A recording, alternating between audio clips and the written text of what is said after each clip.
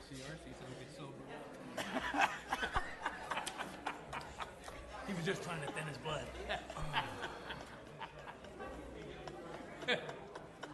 Everybody knows Rhonda. It's nothing new. Hey, Steve.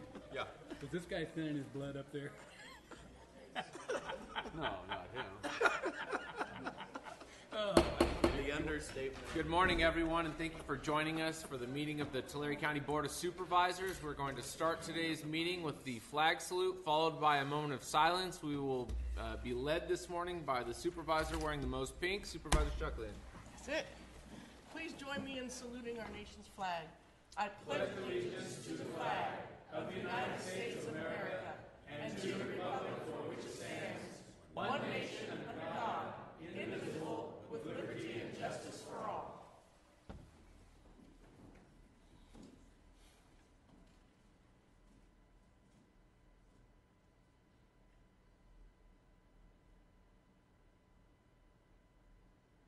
Thank you. You may be seated.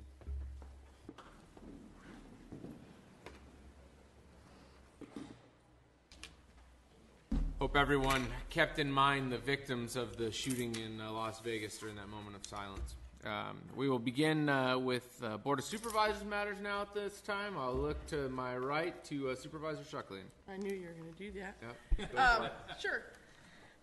Last week, and I'm sure Supervisor Crocker will talk more about it, but we attended, along with Supervisor Worthley, the RCRC conference in Lake Tahoe, and there were some very good, interesting sessions that had some good pertinence to the rural counties of California. So we were there.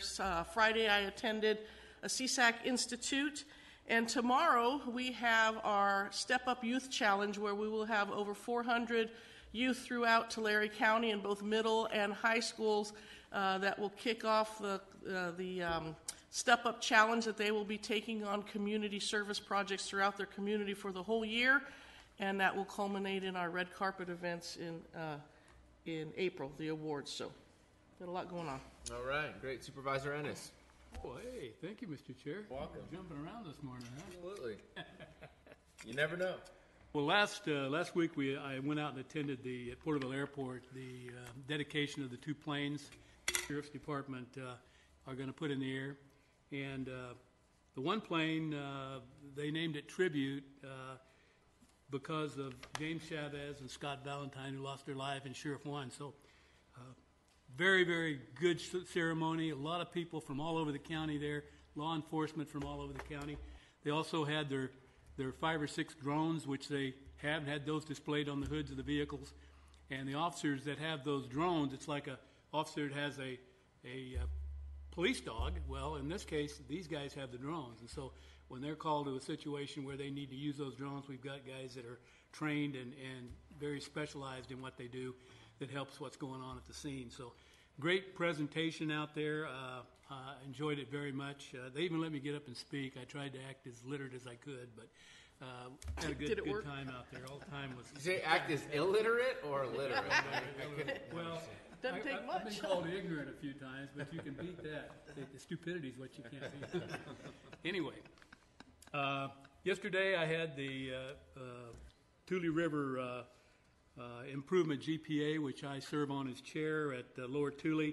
Still working on trying to get the spillway widened and lifted so we can put over 100,000 acre-feet of water in there. We're at a DSAC 3 rating, which is good. The overtopping issue has been put behind us. I think all the safety issues are put behind us. Now we're going into the planning stages, into the design stages, and one of the things that we're thinking may be a cost quite a bit more is maybe the acquisition of the properties, which are inundated when we fill the lake. So those are the things and concerns, but still moving forward. I know Lake Isabella has got their remediation in place and moving forward. That's a $200 million project to fix the dams down Lake Isabella. That's been an ongoing problem too. But when you look at the risk involved with Lake Isabella, if Lake Isabella was to break at capacity, look at the people in Kern County and Bakersfield that would be inundated by that. So the risk factor also plays into this when you're looking at a dam and remediating it. So And then last week I attended the San Benito Fair where my granddaughters were showing, and they did pretty well with their animals. My youngest granddaughter, Kate, won the sheep showmanship, which was her first year doing that. She's in 4-H. And then my older granddaughter, who's in the freshman in high school, is in FFA. She won the beef showmanship. They went back in, and then my older granddaughter won the round robin, which is showing goats, sheep, steers, and I'm trying to think of what. Pigs. Pigs, yeah, pigs. So we're pretty proud of her. She won a big belt buckle, and so we had a good time. Was had by all. So that's all I have. Thank you. All right, Supervisor Crocker. Let's see. Yeah, we had the RCRC conference last week, and there was a wide variety of different topics throughout the conference, including millennial generation, or are we supposed to use that terminology? We're not, but I'm going to as a millennial because I don't care and I'm entitled, right? Is that what we didn't talk about? And you kind of buck the, you know. Yeah, I know. I was trend of what people traditionalist, think I about- said, but yeah, they didn't you are believe more me when I said traditionalist. that. And we also talked about daylight savings time. That was among many other things, but those were two of the highlights, I thought. On the actual board meeting, because at the end of the conference we have a board meeting, and one of the things that I emphasize is that we as a board have taken a stance on SB 623, and there was, as a whole, I believe that RCRC is supportive of that, and the efforts in Sacramento have shown that. But I just wanted to make sure that we continued on that track. That has an opportunity to clean up a lot of our disadvantaged communities' water sources, provide some long-standing financial help for them in regards to operations and maintenance outside of just upgrades. And so I don't know that everyone necessarily was very comfortable, just because fees are never a comfortable topic.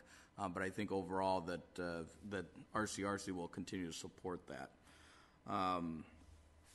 Also, in addition to RCRC, this week Supervisor Shucklian and myself will be participating in United Way's golf tournament along with Miss Peterson, and She actually went out to the range. I know this she's week, and scared. I know it's going to be great. We're going to take lots of pictures and show that to everyone. That's right. She's going to need them. Before that, the Tulare County Office of Education is having an art initiative breakfast reception at their office. I plan on attending Friday morning. And throughout this week and into next week is Exeter's Fall Festival. And I have been asked to participate in the selection of Miss Exeter this year. So I will be participating. Yeah, what do I know about that? I don't know. They're desperate this year. But I will be nonetheless. So we have interviews this week and the coronation next week. All right, Supervisor Worthley. Hard to top that. As a short guy, that's good. One of the interesting programs at the RCRC conference, I thought, dealt with the issue in Butte County of the Orville Dam overtopping, and the sheriff and the CAO of the county spoke. They had the misfortune of having their own county facilities immediately at the base of the dam. And they moved all of their over 550 prisoners had to be moved out of that jail and find a place to put them, not the Holiday Inn. And they used school buses to move them. Their emergency services people had to leave there. They were operating off of cell phones in different locations, and they vacated. Basically, half the county had to leave. It was the largest, outside of hurricane situations, the largest number of people to ever be evacuated from an area in continental United States in history. It was an amazing accomplishment, and no loss of death. I mean, nobody died in the process or anything like that. Then, quite amazing. And the other thing was they were given 1 hour, because they'd been meeting with the state of California. Said, "Oh, everything's fine, everything's fine, everything's fine," and then it was like, "Well, We've got this overtopping problem. It's eating at the base at the rate of about 30 feet an hour, and we've got 1 hour in which we think it could be this wall of water was going to come over the top of the dam. So you're talking about an amazing situation. When the sheriff overheard them say, "Does the sheriff know?" As he was getting ready to leave for the day. Yeah. But it was an incredible story anyway, and a great accomplishment for that county and their emergency services and the sheriff and the CAO's office. Yesterday I met with a group from the San Joaquin Valley Water Infrastructure Authority. We met with Fiona Ma, who is currently the chairwoman of the State Board of Equalization, a former San Francisco Assembly member, and she is the likely candidate, and maybe the only, I don't know, candidate for state treasurer. It was a great meeting. I wish we had more urban legislator people like her who understand agriculture. She was on the Ag Committee when she was in the state legislature, and she's been very zealous about going out and learning about agriculture. And believe me, she is a fervent supporter of Temperance Flat. So it was really reassuring to see that from her.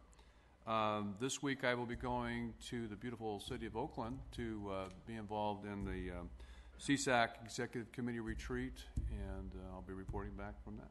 Thank you. Have a great trip in Oakland. I can't wait.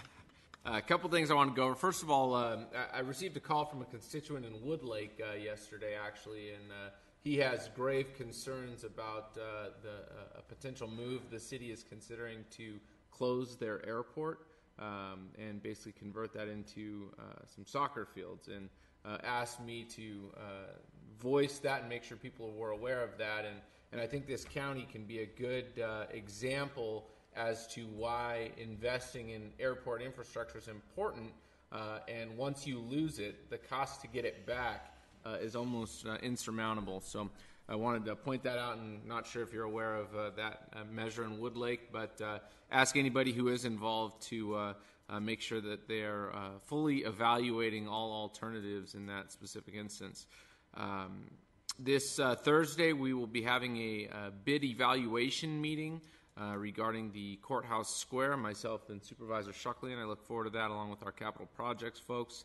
And then Monday, we have a very exciting swearing in, kind of tails into the next item on our agenda, but so not to at all take away from Rita's retirement, but her successor will be sworn in on Monday at 8:30 in the east lobby of the courthouse. So congratulations in advance to Cass, and look forward to that great event. And just on a personal note, any day I am expecting the third child of my family, and we are very excited about that. So if I have an appointment scheduled with you and I have to cancel all of a sudden, you know why. Just want to let you know in advance.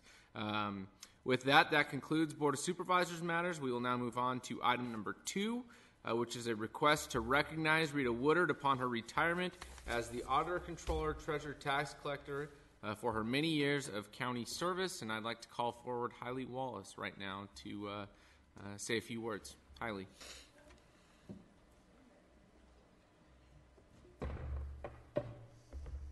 And she brought her iPad, so obviously it's a little more than a few words. Go for it, Hailey.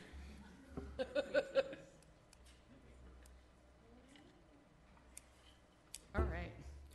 Thank you, Chairman, members of the board, Mr. Spada, and Ms. Peterson. My name is Hailey Wallace, and I'm here today to send off my colleague and mentor, Rita Woodard, on her next adventure in an attempt to recap an almost 45-year career.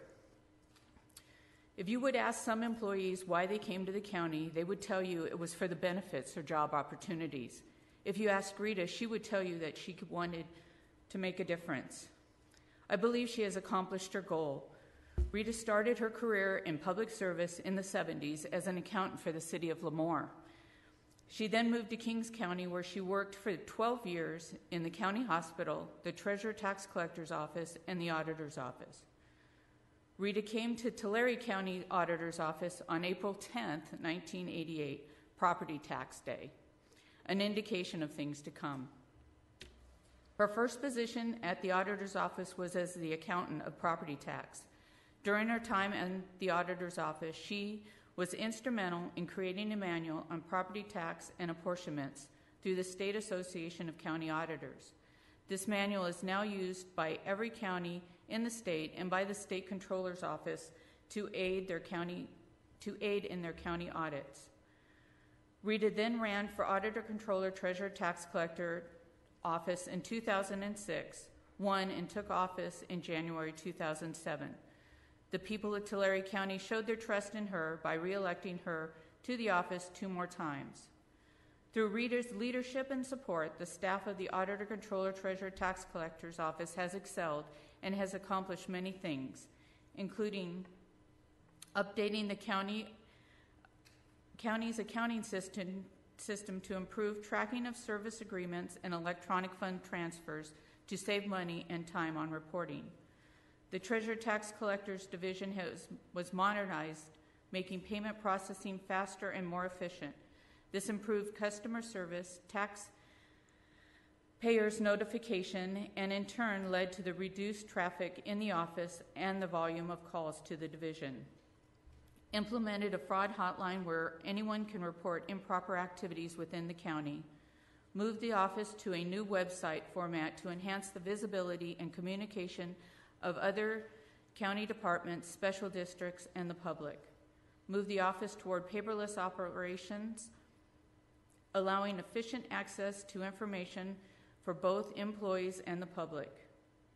Created audit committee to promote transparency and provide oversight to the county-wide audits. These items and many others have laid the foundation for a continuing success for this department. Along with being the elected official, Rita has associated with several professional and charitable organizations through the years. Her favorite has been the Sequoia Visalia Kiwanis Club. Moving forward, Rita is looking forward to traveling down the road in her new trailer with Bob and her husband of 50 years and spending more time with her daughter and 2 delightful grandchildren. I hope to meet up with her on the road when I retire.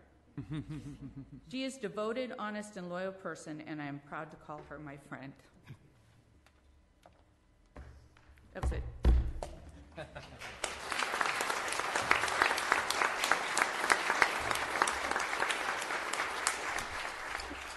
Well done, Hailey. You survived the whole presentation and made it till the very end without getting emotional. So congratulations to that.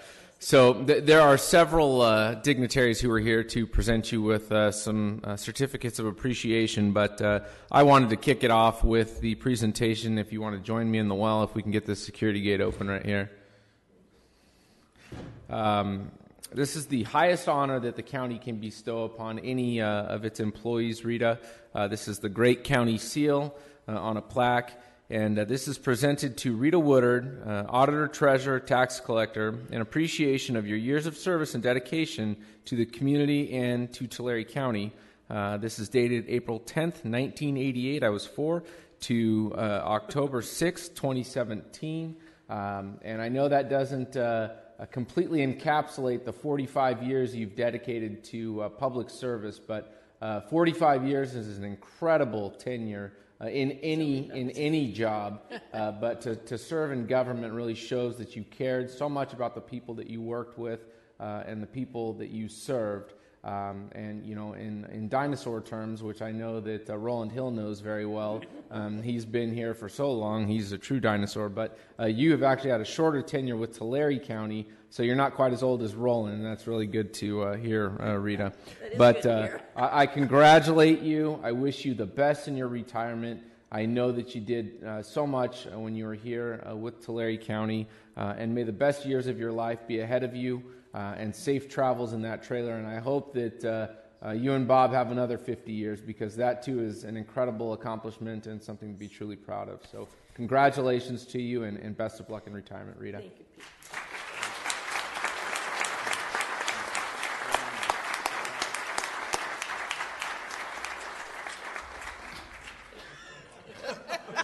Did I get it? Your pink is sufficient. That's right. You're welcome.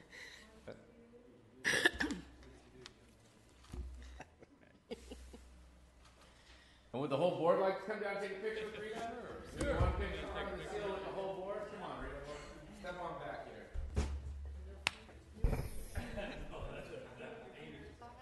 They probably haven't been married for 5 years.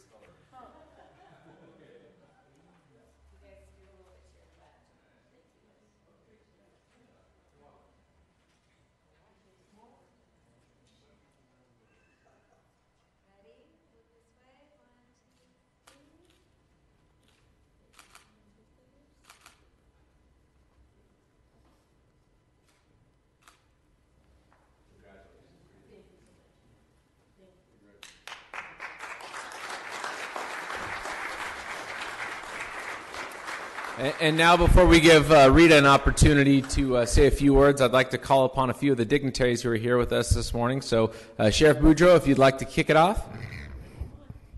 Over here, or whatever side you'd like to. Well, to the board, good morning, and to ladies and gentlemen here, good morning. On behalf of the Sheriff's Office, the men and women of Tulare County, I just want to be able to present Rita with a little something to remember us by. And for me personally, Rita has truly been a friend. She's been very supportive of me personally and professionally, and she's been very vocal in different times. But getting those words of encouragement are incredibly kind. And you just have such a kind spirit about you. For all of us that have shaken hands and spent time with Rita, we know she's a kind woman, and that goes a long way in government work. Well, we would hope kindness goes a long way in government work. But having said that, we just wanted to present you with a little something on behalf of the Sheriff's Office. It talks about your years of service, your commitment to our community, and really from me to you, congratulations on your retirement. I know you'll enjoy it. So thank you for your friendship, and thank you for all that you've done for the county. Thank you so much.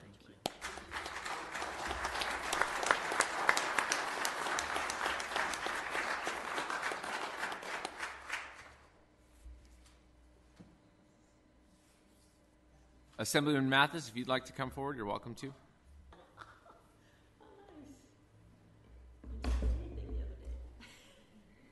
That's the trick to it. So, on behalf of myself, Senator Gene Fuller, Senator Andy Vidak, Senator Tom Berryhill, and Assemblymember Jim Patterson, I will save all the whereases because we've already been beaten to the punch. But just your work here, every time I've had an issue, every time we've talked, you've been phenomenal. Just a wealth of knowledge. And then even outside of the office with Kiwanis and everything else, I think every time I've seen you at an event, helping children, helping with Red Ribbon stuff, helping with anything, you've always been there. So I hope you at least keep up that part once in retirement. So on behalf of the state and all your state elected officials, we'd like to present you with this resolution, and the real one is coming. It's hard to get everybody together for the actual signatures. Okay.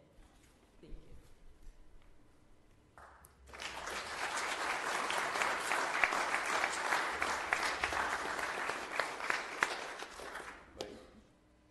Wes is here from Senator Vidak's office, so let's get him up here too.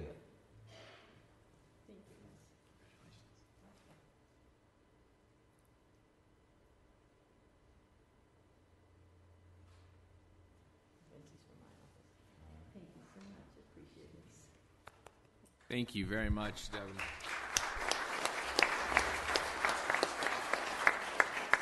And now I'll look to Rita if she would like to have the microphone for a few seconds. I mean minutes. A few seconds? Well, whoops, it went dead. I have a short speech, very short. I'd like to thank the board for their support and for their budget through the years to do all the wonderful things that we have been able to do. Without that, we could not have done it. But I want to say thank you to the voters and taxpayers of Tulare County for their support. When I travel throughout the county, go to meetings, go to whatever, just walk in the grocery store and stuff, people stop me. It takes me sometimes 2 hours to go in and get a loaf of bread. But they recognize me, and, it's pretty good when the tax collector gets hugs from the voters and taxpayers. So I hope I've done something good along the way for them. And I want to thank my employees for their support and help, especially their wonderful ideas. okay? Because those ideas come out from their flourishment of the office, and they go, well, what if we did this? And I go, well, yeah, we could do this and this and this, and then we work it out. And it really helps. They figure out how to do those wonderful ideas and make them work and make it better for the people of Tulare County. And that's what it's all about, is to help them. And I think we have, and I think some are here. And I really appreciate you guys so much, because without you, it wouldn't get done. And without, the public, even their ideas and stuff. But appreciate all the help I've been given all through the years to be successful. And I'm going to miss it, kind of. You kind of know when it's time, and I think I'm leaving you in very good hands with Cass. He's such a good fit for the people in the office, and such a good fit for the office. So well schooled and trained, and the county will do well with him. Thank you very much. I appreciate it. Thank you, Rita.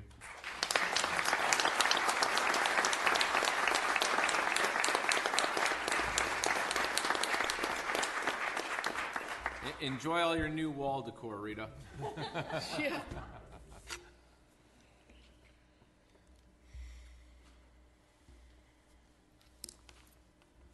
All right. I'll put it in my home office.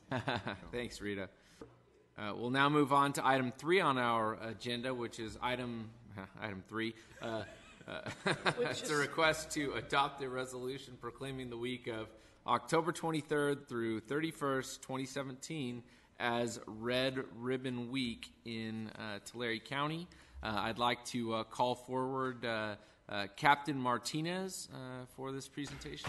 Captain?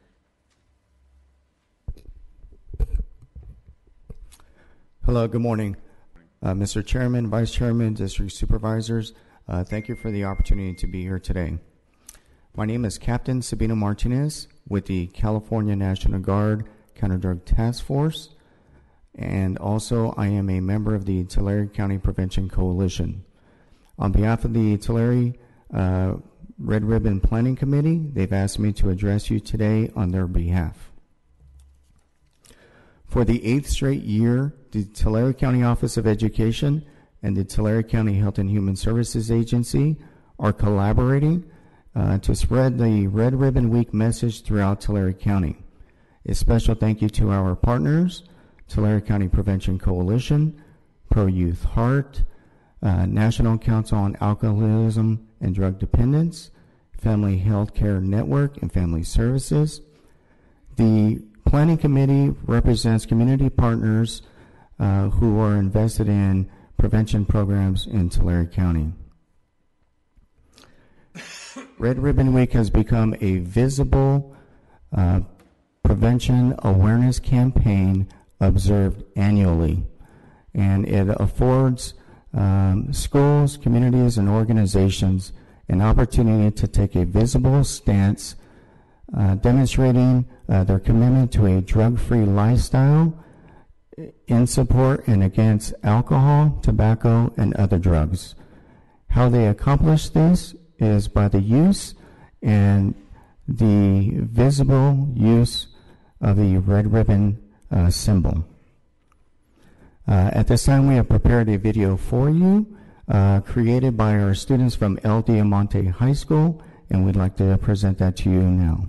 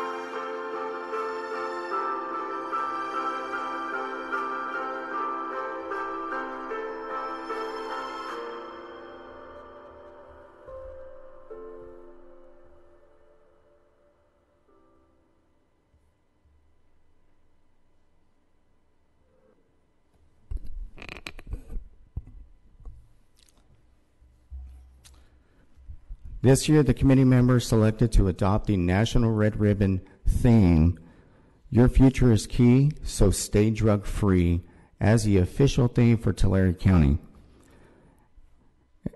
We have presented the Board of Supervisors a Red Ribbon t-shirt, plus a special invitation to the 8th Annual Red Ribbon Week celebration. The celebration takes place this year on Wednesday, October 18th, from 3 to 6 p.m. at the Visalia Convention Center. The red ribbons are for you to wear and show your support during Tulare County Red Ribbon Week, which takes place from October 23rd through the 31st. In conclusion, we continue to thank the County Board of Supervisors for their support, service, and commitment to supporting prevention programs. We ask that you continue to support students and families in discovering activities that support drug-free lifestyles, not just for a week, but also for life. Thank you.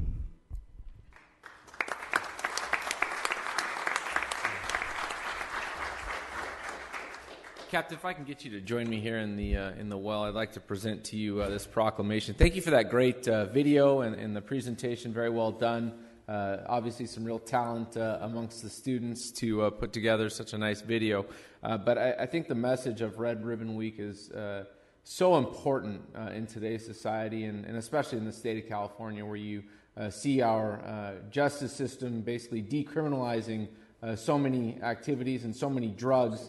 I think that the impacts that these drugs have on children's lives and on our lives, whether the drug is legal or not, can never be understated. So I appreciate your effort and the all prevention programs efforts in this county and in this state to make sure that our youth can lead productive lives and aren't sidetracked by drugs, legal or illegal.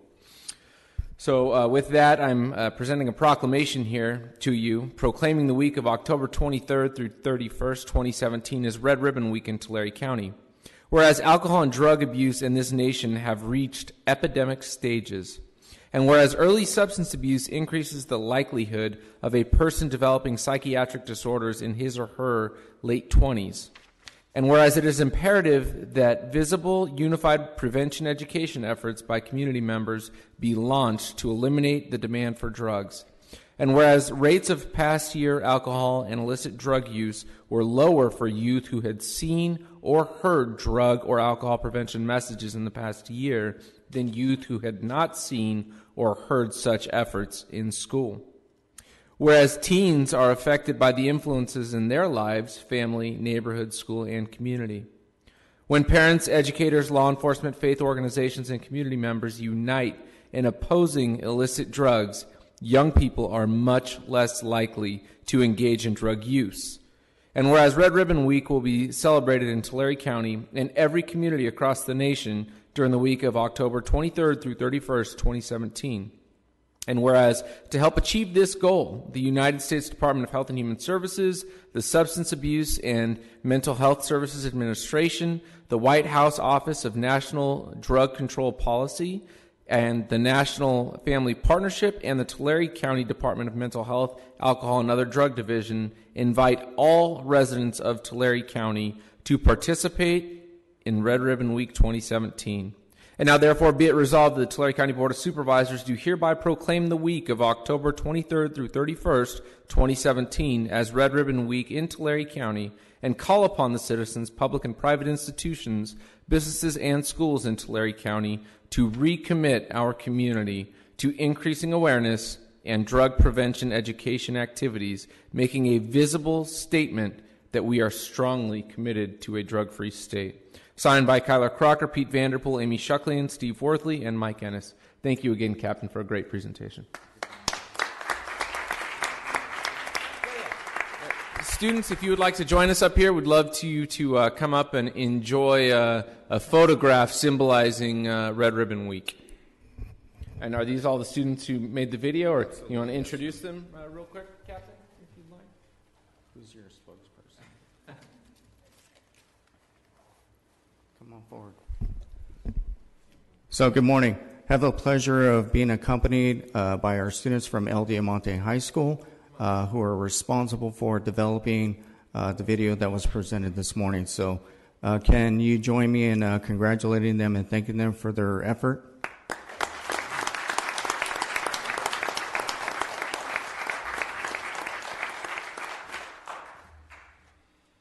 And with me, just briefly, who I have, just so I don't miss anyone's name, I have Sephora de los Santos, Nathan Velasquez, Janelle Chavarian, Joseph Hernandez, Ethan Alberger, Jonah Munyon, Abril Altamirano Gonzalez, Christian Gonzalez, and Christopher Hernandez. Thank you.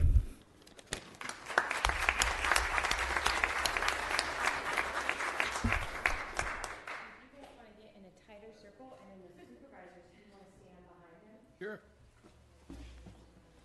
Like just up here? You mean back? Just back here? Yeah. Yeah, if you stand behind him, we can see Kyler. Kyler, get on this stool. Just stand on the trash can.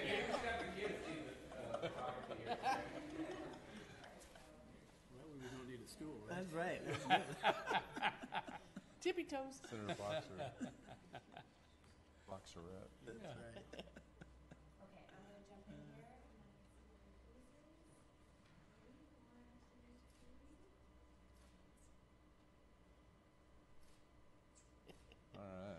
We should do it. Good job.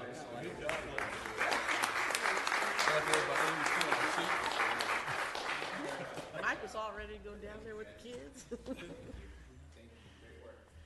Have a great day back to school. Oh, man. Party's over. Reality.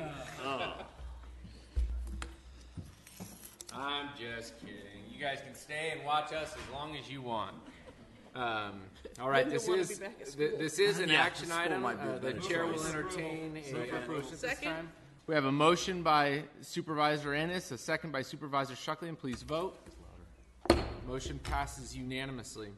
Next, we're going to move on to item number 4, which is a presentation given by the Human Resources and Development Department and the Tulare County Fire Department regarding the recognition of Pink Tuesday. And, you know, I have to say I'm so proud of Tulare County for really pushing this effort and spreading awareness about Breast Cancer Awareness Month. You know, you go up to counties like Humboldt and they have every Tuesday be Green Tuesday, and it's for anti-Red Ribbon Week purposes. But I'm glad here in Tulare County that we have Pink Tuesday. So with that, I'll turn it over to Rhonda, who embodies Pink Tuesday very well. Thank you, Rhonda. Good morning, Chairman and members of the board, CAO Mr. Spada, and our council, Ms. Peterson.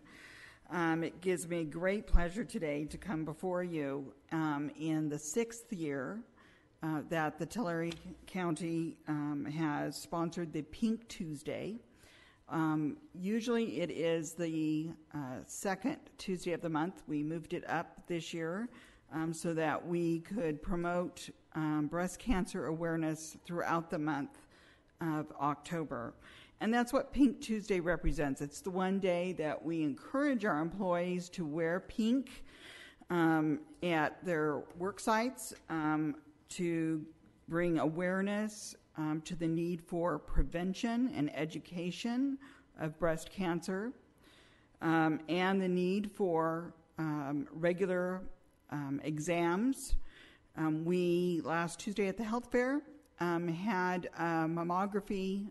This year we had a 40-foot bus. It was a Susan Komen bus that came, and we offered free breast exams to our employees, and we will be doing it again in the month of November because we are in the midst of our open enrollment season. So in November, we'll be going to 5 county work sites with this new bus and providing on-site exams to our employees. And for our criteria for our employees is that these are free. It is part of our SJBIA and our Anthem Blue Cross health plans. We are encouraging females that are age 40 and over. They get the first priority for our exams. We are also recommending it for those employees who are under 40 but have a history of breast cancer in their family. The testing takes only about 15-20 minutes. It's completely confidential. And in the past, through our exams, we have caught health issues early where the employee wasn't even aware, and they went back to their physician and were able to get early treatment, and that's what it's all about, prevention. I'd like to acknowledge Lupe Garza, our employee benefits and wellness manager, who's sitting right there, and her team, who are really encouraging the employees to get the mammography screenings, as well as promoting the Pink Tuesday. And we just finished our health fair last week, which was very well attended by our employees. And our Pink Tuesday was promoted at the health fair along with our open enrollment seasons. And Lupe's team did a phenomenal job at that health fair, as well as the rest of the HRD staff that were in attendance. I'd like to invite up Chief Charlie Norman, Fire Chief Charlie Norman, and his two captains, Captain Adam Fenning and Captain Hank Seguin, and so they can tell you what the fire department is doing to promote Pink Tuesday and to promote the whole month of October.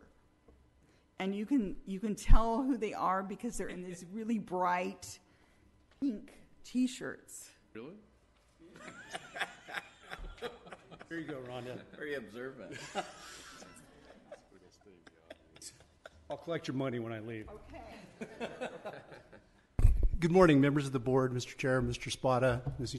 Peterson. Pink Tuesday.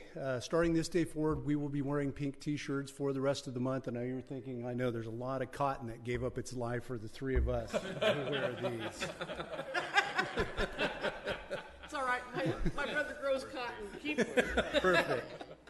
On a serious note, we've all been affected by this. Immediate family, friends, close loved ones. There's just so many of us that have been affected. And in the fire service and government, we try and stay involved. We try and make people's lives better. We try and make situations better, and that's what it's all about. So if you see a Tulare County firefighter wearing a pink T-shirt on duty, that will be it until the October 31st. And you're asking yourselves, how can I help? Well, let me tell you how you can help. We have all these snappy pink T-shirts. I'll let Adam talk a little bit about where the money is going to go with this, but they're $15, and $7 of that's going to be donated. So believe me, department head meeting tomorrow, bring your wallets. But a great cause because, not to belabor, but it's just so many people have been personally affected by this, and doing something is the right thing. Thank you. Thank you, Chief. Thank you, Board, CAO Spada. Once again, our proceeds are going to be going to foundations through Kauai Delta Hospital, which will be providing the free mammogram and biopsy service to people in this community and in rural areas. So we're looking forward to the expansion of being able to broaden our market out to the county. We'll be getting out a website where any county employee can log on, purchase a shirt. We have some already in stock, and we'll be able to go to those various departments on days and just kind of drop off the bulk purchases there. We definitely appreciate the county's support in kind of expanding this to more than just one day, because that definitely allows people the opportunity to buy these shirts.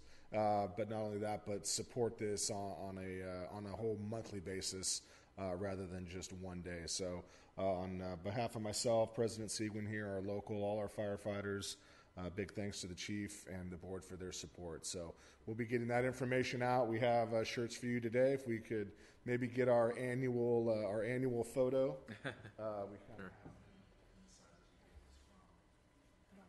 Kaiser Ennis on down. And again, thank you for your support for this great cause. Is there a hidden cat on the back? That was nice. Yeah, hidden cat. Rhonda was involved. I know they got my size. That might work. I'm going to put it on right now. Why not?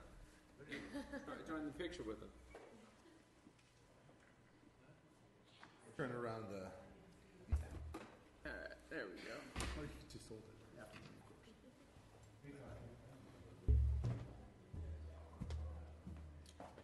There you go. Fully embodying it for you. Okay. Move over that way. We get the seal behind you guys.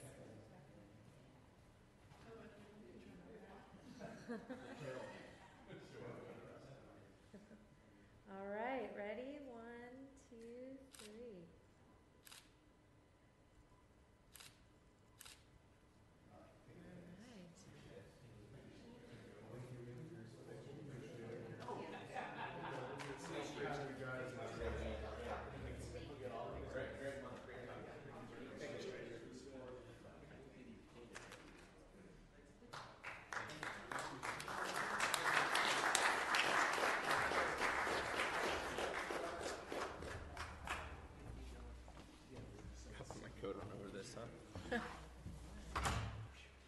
And while you're returning to your seats, this is just an informational item. And again, I'd like to say thank you to the board and to the departments and employees who have been very supportive of this event. Each year we have more participation, and I'd like to think that each year we're reaching out and educating even more employees and families. Thank you. I agree. And thank you, Rhonda, and thank you to the fire department. I think that the message that's being spread is that an ounce of prevention is worth a pound of intervention. And I really appreciate all the proactive efforts on your part and on the fire department and all county employees' parts to spread this great word. Supervisor Shuckley, I know this is a cause that's near and dear to your heart. Yeah, I just want to thank you so much to the fire department for bringing awareness to this, and to the county in general for offering these services. They're so important. Just a little bit more than a year ago, my partner went in for her annual exam, and 45 minutes later received a phone call that there was some issues, and ended up that she was diagnosed with breast cancer, and went through surgery and radiation, and today is cancer-free. But had it not been for that yearly checkup, no telling what could have happened. So thank you all again for doing this. Any other comments? All right, thank you very much. Sure appreciate all of the efforts. Next, we're going to move on to item number 5, which is public comments. I do have a request from Kent McNatt. Please come forward and state your name and address for the record. Even though in Tulare you need no recognition, former high school teacher, just saying. Yes, I am from Tulare. I'd like to say good morning, supervisors, and the rest of you, whomever you are. I like you already. Yeah. I'd like to just take a quick moment. It's been quite a lengthy morning, so I'm going to be very specific in nature. I'd like to thank somebody, in particular one supervisor by the name of Chairman Pete Vanderpool. He's a wonderful person from Tulare that graduated from the high school. I spent most of my adult life teaching history. I did not have him as a student, but as I look back during my retirement years, I'm very proud of him, and so are a lot of other people in Tulare. So with that in mind, I would like to describe him. Someone just gave this to me not too long ago, one of his former teachers. There are 3 kinds of people: those who watch things happen, those who say, "What happened?" and those who make things happen. And this young man is the one that really makes things happen. I'm really proud of him too, so without any further ado, and because your meeting is already very long, I'd like Pete to come up and receive this jacket with the Tulare Redskins symbol on it. Even though it's called the Tribe, I don't care about all that other comment. It's a Tulare Redskin jacket, and I would also like you to know a former Redskin gave this jacket to me to give to you. His name is Rick Kukorian from Rick's Vending. He said, and I say, good job, Pete, and I hope you continue being the best that you can be for all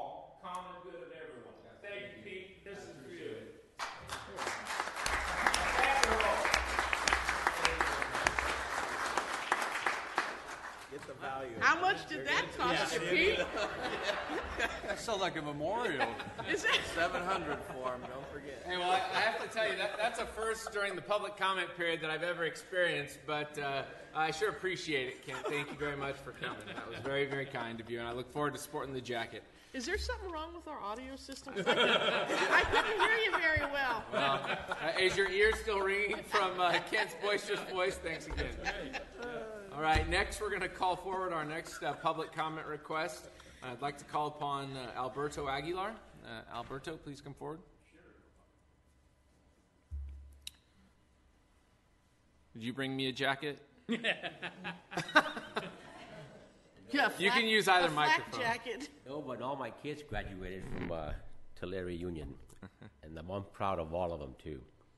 I had gone ahead and put on the on that sheet there that I wanted to address the item 8 on the consent calendar to have it pulled. Okay. Okay. So if you want, I can address it now. Sure. No, we'll pull that from consent. Okay. That's fine. I actually didn't catch that. So yeah, that's what I wanted to go Okay, ahead and- I'll pull that for All right. comment. Thank you. Thank you. Are there any other public comment requests this morning? Okay, seeing none, I will close the public comment period and bring it back to the consideration of the consent calendar. We will remove item number 8 for public comment, and also want to note that the request on item number 8 is to appoint just Richard Johnson. Item number 9 will be a request. We will be pulling that for a separate comment. Item 12, we will pull and add some score sheet information. Item 13 will be pulled off calendar completely, and we will have no consent calendar left when we're all done. Item number 27 will be pulled also for separate comment. So with that, there's one item remaining on the consent calendar. Does anyone have any comment about that? I'd like to pull item 19. Okay, item 19 will also be pulled. Any other items? You from took all the ones I supervisors? wanted. All right, members of the public. Okay, the chair will entertain a motion regarding the balance of the consent calendar. Motion. Second. I have a motion by Supervisor Ennis, a second by Supervisor Worthley. Please vote. Motion passes unanimously. Item number 8, I have a public comment request from Alberto Aguilar. Please do come forward, and you can use either microphone, Alberto. They both work.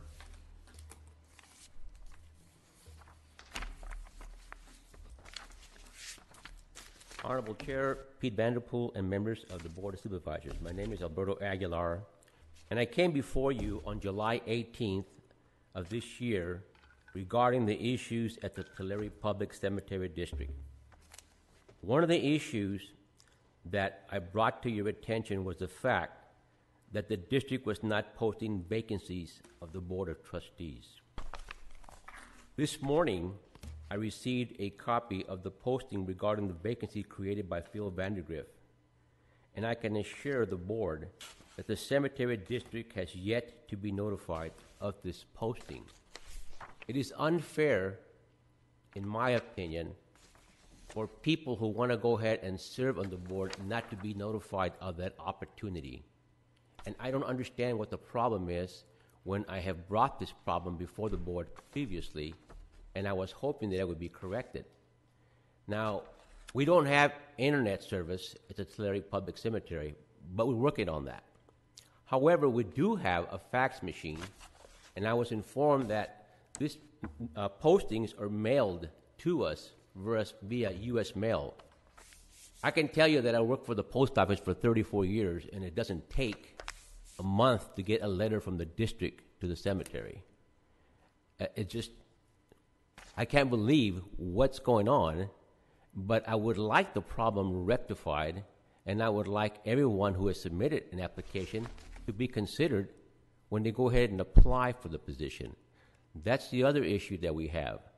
I've heard that one individual in particular has applied 4 different times, and she has been bypassed with no reason whatsoever. And to me, something's wrong with that. If people want to serve, they have a desire to serve, and they're qualified, let's give them an opportunity. It should be on a first-come, first basis, I believe. Okay?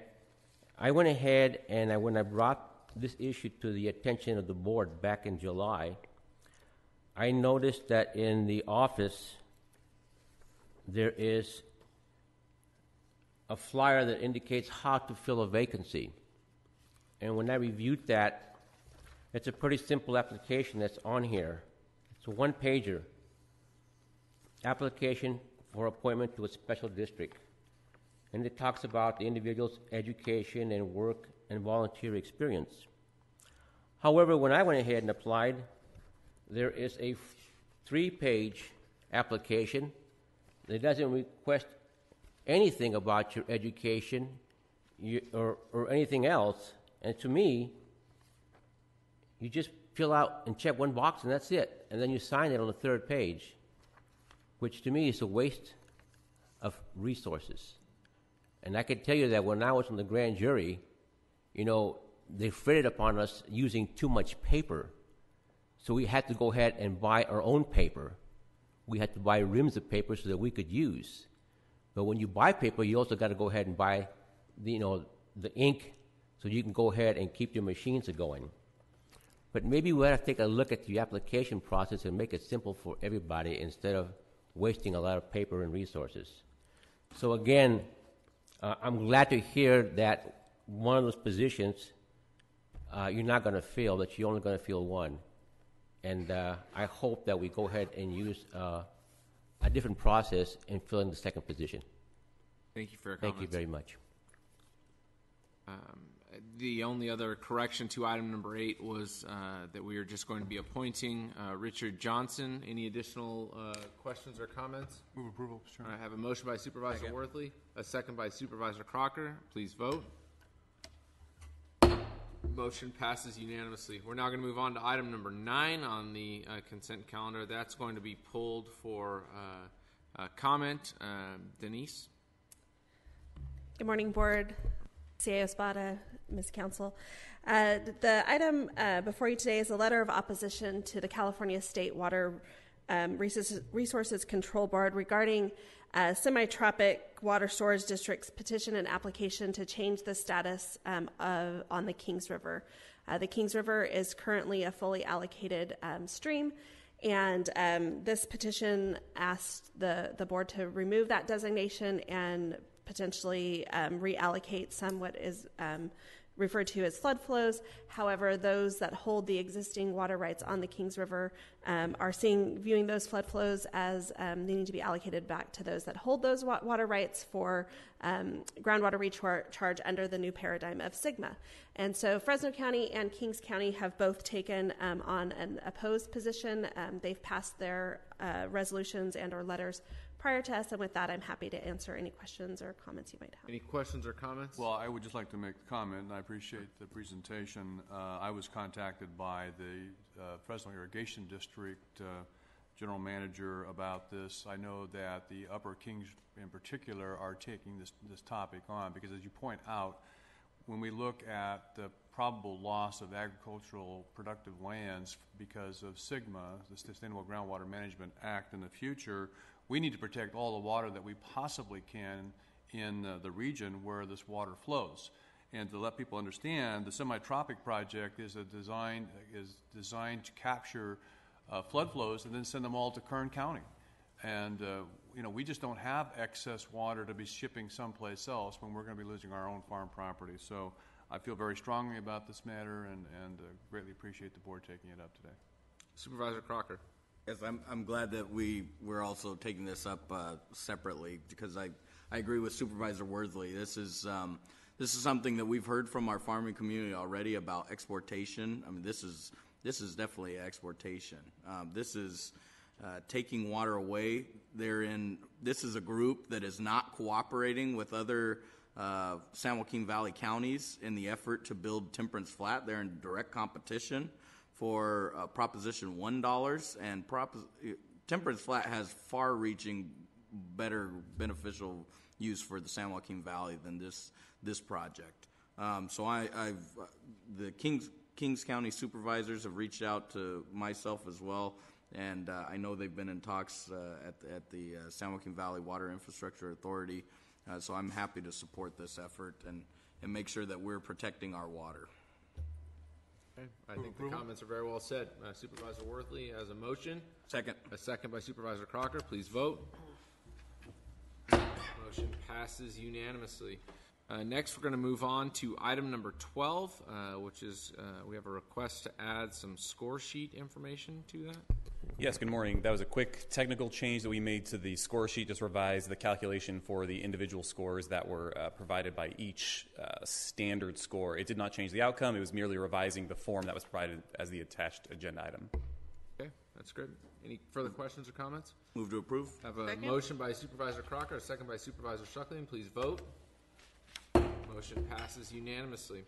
Next, we're going to move on to pull item 13 off calendar completely, and then on to item 27. Item 27, I just wanted to have pulled just for a separate comment. You know, this is similar to what we had done with our community plan updates, and this is specifically dealing with some legacy communities. And I just wanted to compliment RMA on their outreach and community involvement in making sure that these unincorporated communities were very much a part of the planning process. You did an outstanding job on the community plan updates that you've done up to this point, and I just urge you in this plan process as we deal with these legacy communities to exercise a similar outreach and be very thorough and inclusive because I think that's going to yield the best result. So I just want to make sure I made that point. And if you have any comments to add, Mike, you're welcome to at this time. Very good. Yes, there's extensive community outreach for these legacy plans. There will be hamlet plans following that, as well as some other community plans. So we've had extensive outreach to the communities. This is just the waiver, the first reading. In a couple of weeks, we'll be back with the full presentation about the legacy plans and the applicable zone changes that go with that. So great. Hey, thank you. Sure appreciate it. Any further questions or comments, Supervisor Crocker? Thank you for this, and I think you heard last night from Three Rivers on a slightly separate, but any community plans, they would be happy to have that, and so I strongly encourage existing community plans to come before the board as well. Exactly. All right. Move for approval. I have a motion by Supervisor Ennis. Second. Second by Supervisor Crocker. Please vote. Motion passes unanimously. All right. Thank you very much, Mike. We had item 19. Item 19. I'm sorry. I went right past that. That's because Shuckling pulled it. All right. Go for it. Supervisor Shuckling, if you Yeah, want Mike, to I talk did about have a 19. question. In the packet, there were a lot of letters from various agencies that were contacted that, you know, this could have an effect on. And in the staff report, it mentioned about working with the city of Tulare and Visalia. I don't see anything in here from the city of Visalia. Visalia, we just received a phone call from Visalia, and it was just a quick inquiry, and they didn't have a comment. This is just initiation. I do have a PowerPoint if you'd like. Oh, no. Just in case, we're always ready. There's... But it's this is located just a little bit south of the city, and it's outside of any of their urban development boundaries, but it is close. It's about 700 feet south of the city limits. So we contacted both the city of Tulare and the city of Visalia. City of Tulare, basically the comments were just to do an initial study, look at the property. So, okay. And again, this is just the initiation. This isn't an approval. This is just to move forward on the process.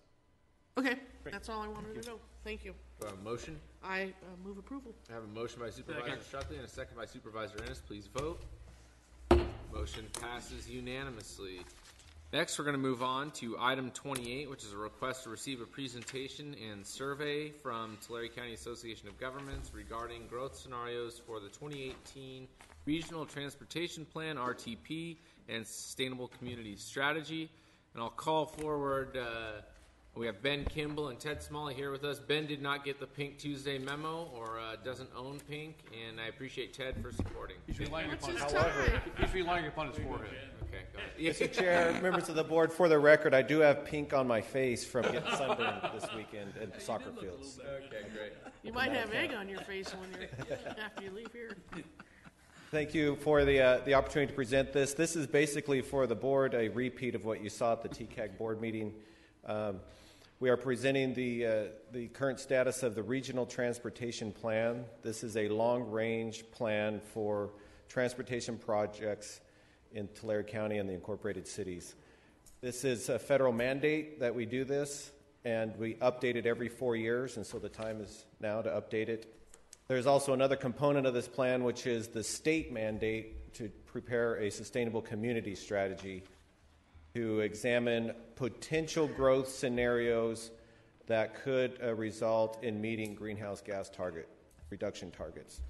So what we have before you on the colored posters in front of you and also on the side wall displayed are the three growth scenarios that have come out of our sophisticated modeling team.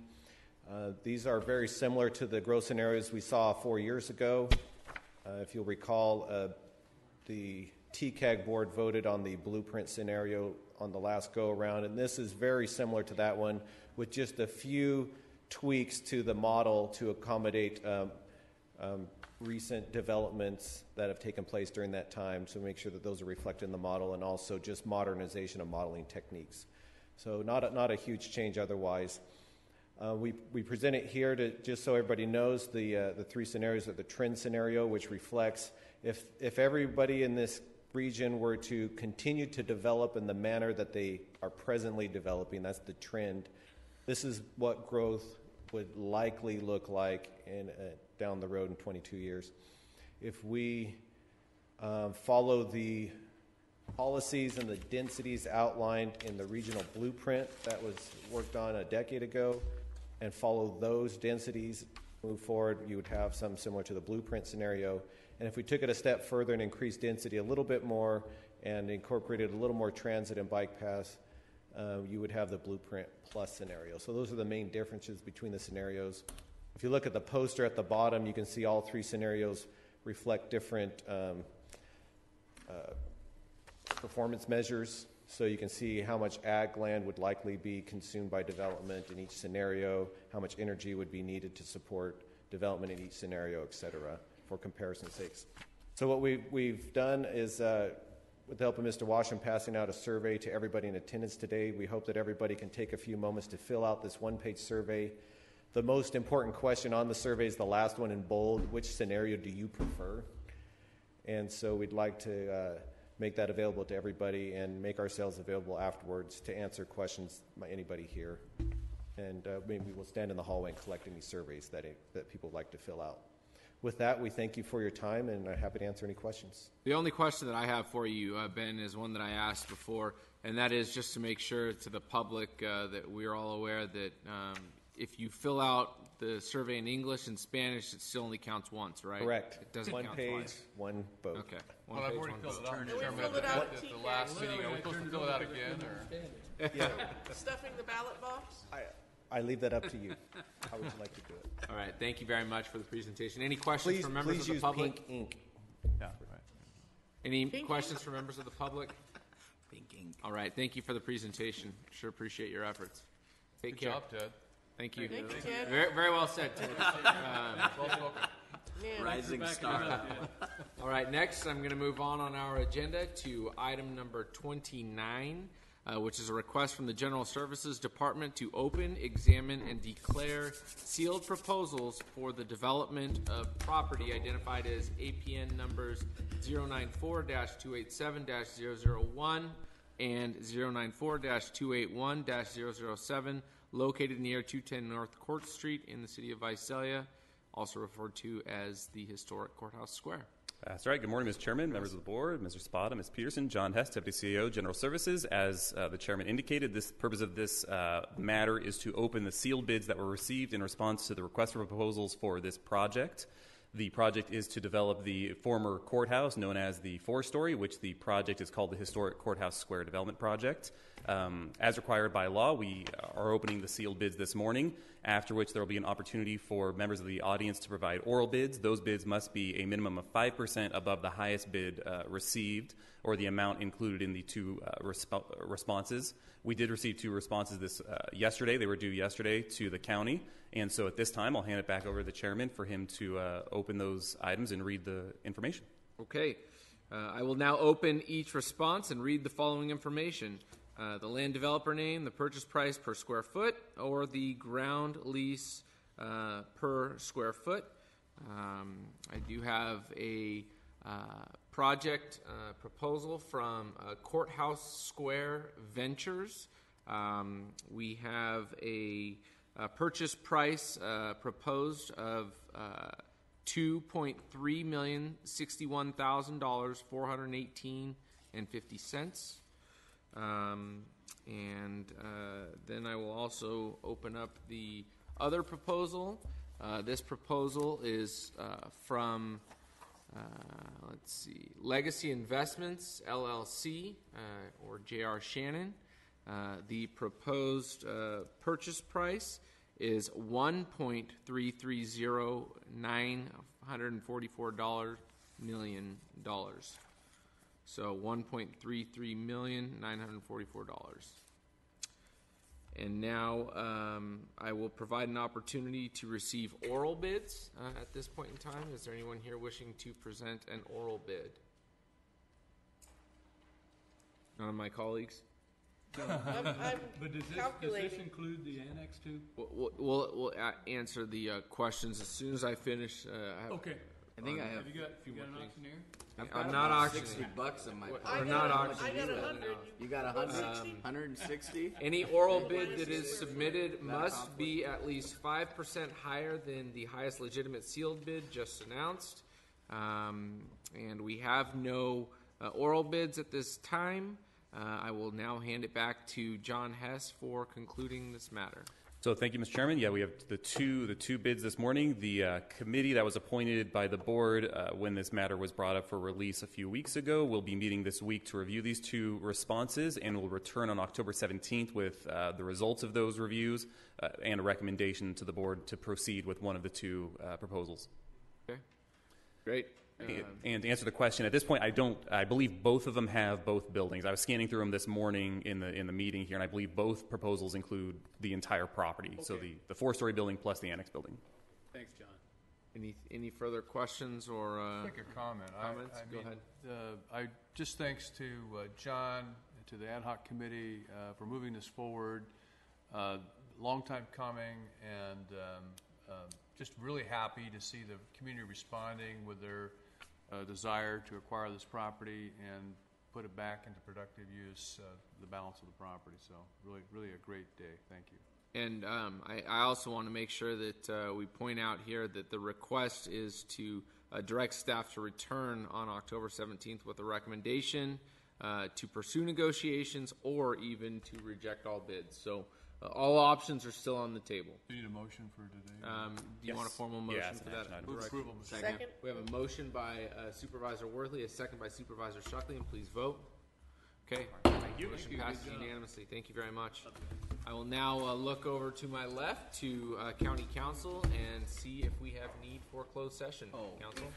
We do, Mr. Chairman. Pull your microphone down so that anybody can hear you in the audience. We do, Mr. Chairman. Item A is off calendar. We have items B through E to be heard in closed session, and I do expect an announcement out. Okay, great. Thank you, everyone, for attending today's Board of Supervisors meeting, and go out and enjoy this pink month. Meeting is adjourned. Get your mammograms. The governor did I'll be his rally. Facebook Living.